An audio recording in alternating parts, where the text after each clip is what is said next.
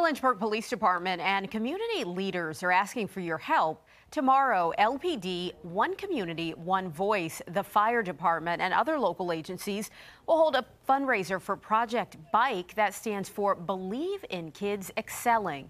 The initiative was created to give free bikes to kids who improve their grades, attendance, and attitudes in class. Last year, more than 60 students earned a bike after showing improvement. If you'd like to donate money or school supplies, you can stop by the Walmart on Wards Road in Lynchburg from 11 until 3.